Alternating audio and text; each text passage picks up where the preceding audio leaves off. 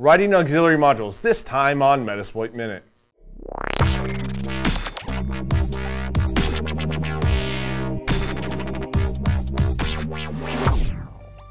Metasploit Minute is brought to you by viewers like you. If you get value from this show, even a little bit, and can spare $1, please consider contributing at metasploitminute.com.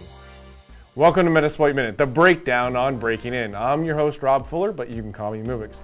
Today, we're actually going to write our own modules, auxiliary modules in this case. It's the scanner module. And most of the modules that I write are all by need. If I look inside of Metasploit, search phpMyAdmin, I notice that there isn't a PHP login utility, anything to scan and try and authenticate against phpMyAdmin sites. And I can do this by hand if I want to, but it's kind of a pain in the rear. So I have a phpMyAdmin site, and I want to log into it. Now I can type, continue to type different logins, and that's great. But I'd rather have it automated inside of Metasploit.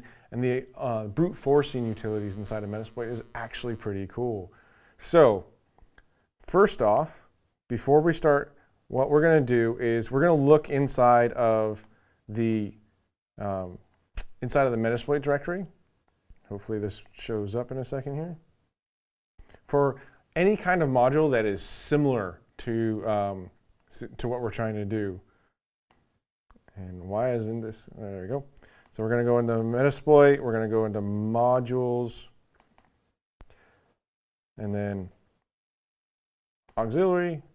Scroll down to scanner, scroll down to HTTP, and we see that we have a bunch of different modules. There's over 100 different Metasploit modules inside of just scanner HTTP.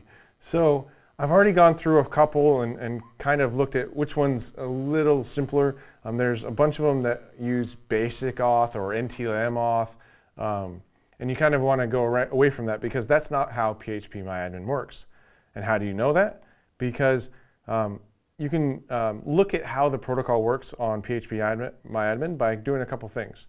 The first is just go and try and follow the TCP stream inside of Wireshark and see how a post request happens. So I've already done that. I've listened on port 8080 or Wiresharked on port 8080, and you guys have learned about Wireshark on Hack Tip with Shannon Morris. So if you look in there and you see, here's the post request that happens when I try and log in. And you can see that there's some cookies, there's some exec values, there's all this crazy jazz. And then finally, PMA username, root, PMA password, blank, and there's a token. So that actually failed. Since we're just trying this out and we're trying to write our module, that failed. But this is kind of hard to copy and paste and to get right because you have to start over here instead.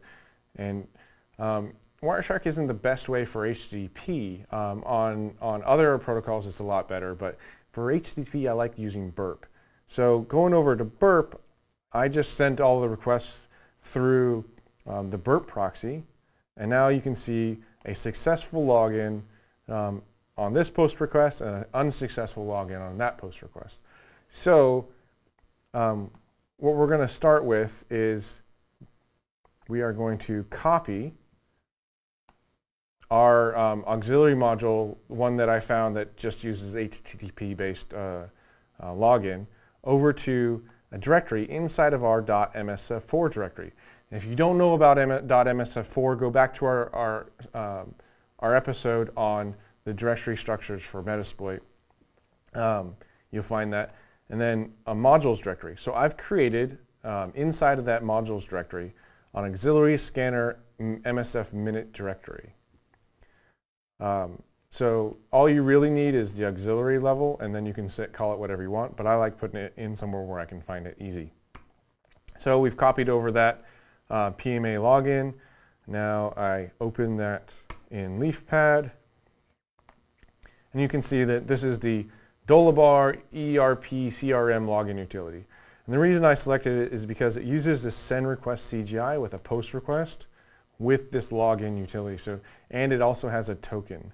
So I'll be showing how that token is important in the next episode. So we have all of the required items to start on this module. So we're going to actually step into the first step is to see and get this loaded. And then once we get it loaded, what options are there, what we need to remove, what we need to put in. And then in part 2, we're actually going to start writing it. We're going to start modifying this already working module to customize for phpMyAdmin. So since it's in that directory, and I can go in and either load path, the home MSF4 modules directory, modules, or I can simply exit and go back into Metasploit. And since it's in that .msf4 directory, since it's in that .msf4/modules directory, it'll actually automatically load in. This is a great way to share modules. So if you want to make it so that you have a bunch of your own custom modules that you keep everywhere, that .msf4/modules directory gets loaded everywhere. So you can rsync it across systems, that way you always have it, or BT sync it, or however you want. And Metasploit itself will never overwrite that directory. So now if I search for phpMyAdmin, it didn't show up because I didn't change the module name. But if I use auxiliary scanner MSF minute, you can see that the PMA login is there. If I type in info, the reason why it didn't show up is it still says Dolabar CRM. So it's all there. So in part 2, we're going to clean this up a lot, make it nice and neat, and remove all the Dolabar stuff, put in the phpMyAdmin things, and make this really work for a login module. And really, the best part about this is that you're using a template that's already there, so it's going to be a lot easier. You don't have to go from scratch and look everything up. So tell us what you think. Email me at msf@hack5.org, and stay tuned to metasploitminute.com for more shows like these. And a huge thanks to everyone who's supported the show so far and in the future. You can find more ways to donate and get awesome Metasploit swag at metasploitminute.com. Every dollar goes towards making this show better for you, and I'm deeply grateful for that. So until next time, I'm AUX, and I'll be hacking till the cows come home.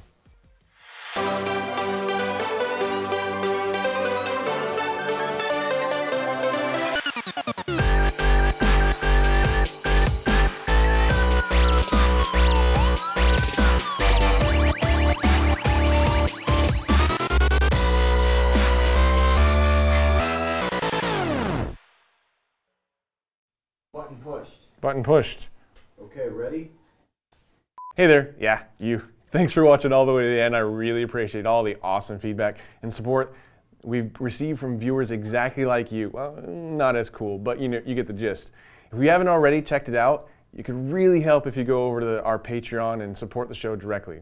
If you can't, that's cool. A simple like or subscribe goes a long way too. Either way, thanks for watching, and we'll talk later, man. Take it easy.